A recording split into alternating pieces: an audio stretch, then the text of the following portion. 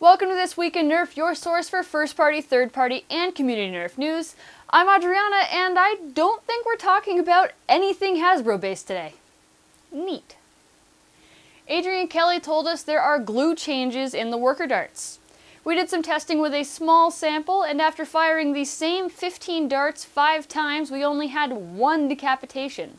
While with the older style, all 15 have been decapitated within the first 3 firings from the same blaster. So, looks like it's true. But that's not the biggest news. Worker is also releasing a new version of dart. I believe we're calling this one Gen 3. They're being hand cut, so the edges of the foam should be straighter, and there is a new head design. It's injection molded from the tip, so they're claiming it will be more uniform. The step design is keeping that gap that we're used to, and apparently it's lighter than the previous generations. These darts will also feature the new glue. So whether we use the newer Gen 2 or the Gen 3 dart, I am really looking forward to them keeping their heads on. The schedule for Endwar has been officially announced, so we know when to be where and what's going on. The most important things to take away is that FoamCon starts Friday at 10. Seriously, this is a must-see event. If you skip it, you are truly missing out. The opening ceremony for Endwar is at 6 p.m. and flows right into Mission 1.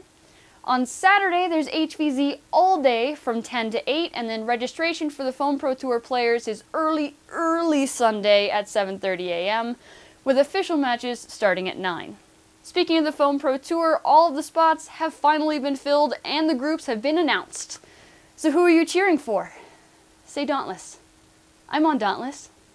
I want Dauntless to win. Jamie Heston of Heston Systems and lead organizer of Ragnarok Oktoberfest has successfully founded FoamWar and is the treasurer. I'm also on the board, as well as another local from the Bay Area, Eileen Chung.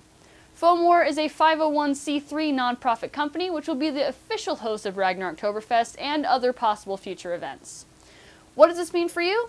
Not much, except for the fact that all donations to the organization are now tax deductible. FoamWar is hoping to give West Coast clubs an avenue towards more legitimate renting of venues that prefer to rent to nonprofits only. We've got big things in the works, and we can't wait to see all of you at Ragfest and other West Coast events. People have been talking about the Daybreak system for a while now, but it's always seemed to become unavailable right before we do a segment on it. At the time of filming, metal Daybreak cages and wheels are available at Curry Cafe. It's a system similar to Eclipse, but more accessible in some ways. The wheels have very high concavity to surround the dart and a special, higher than typical crush cage to compensate for that.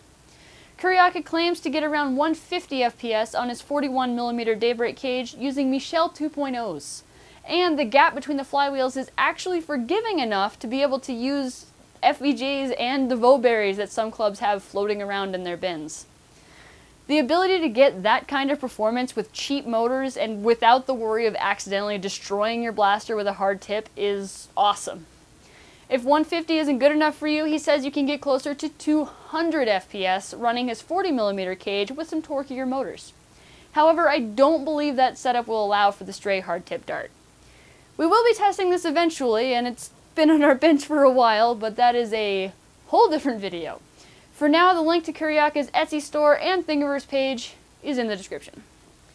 Project Farm is a channel that Michelle watches pretty often.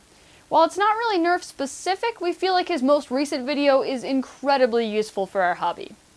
He tackles the insane task of testing multiple hot glue brands to figure out which is best. We were shocked to see he was ripping the grain off the wood before the hot glue was failing. One of the brands fared so well, it made us question all of the times we've told people not to use hot glue for things.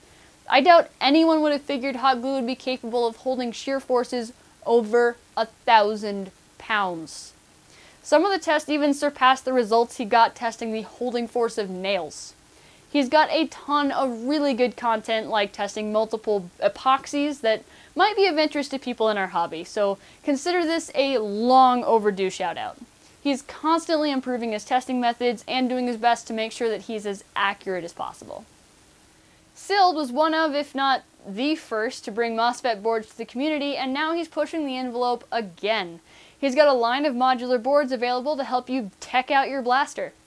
Want to vary the speed of your flywheels? He's got a board for that. Want to run a solenoid and switch between semi and full auto fire modes? He's got a board for that.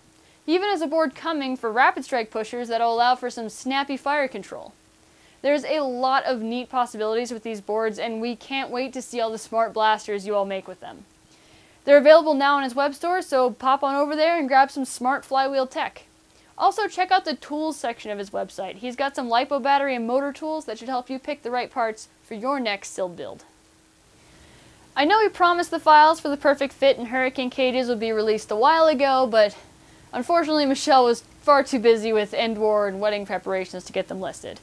But now, they are live on our website under the 3D Files section.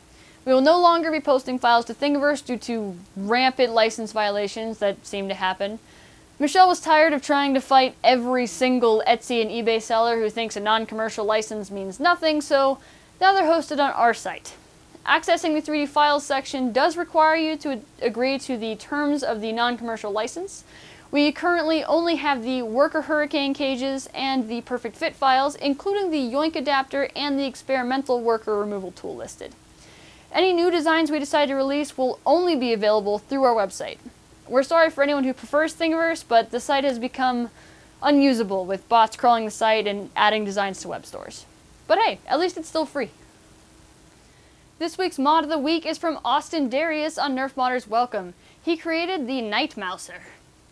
The dart holders on the Night Finder are pretty useless, so to see it repurposed into a magwell, that's awesome. You need to prime both the breech and the spring separately, but it's still faster than single loading or ramrodding. 130 with worker darts isn't too shabby either. I'm always impressed by brass breeches because it's really hard for me.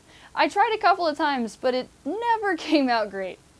I love that he was able to find a new use for an older blaster, and I'm hoping that he releases a build guide because it's really cool and I want to see more of them around.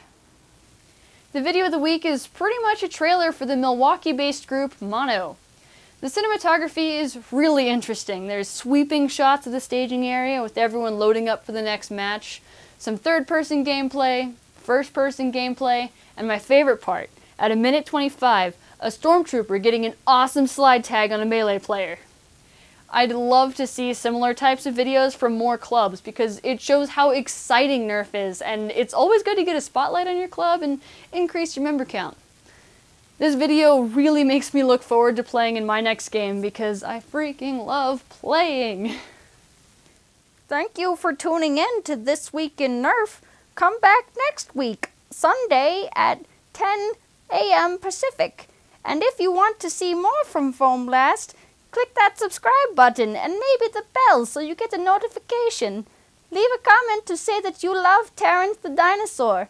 Also, Adriana forgot the accent that Terrence normally uses, so this is weird. Bye! Who took my place?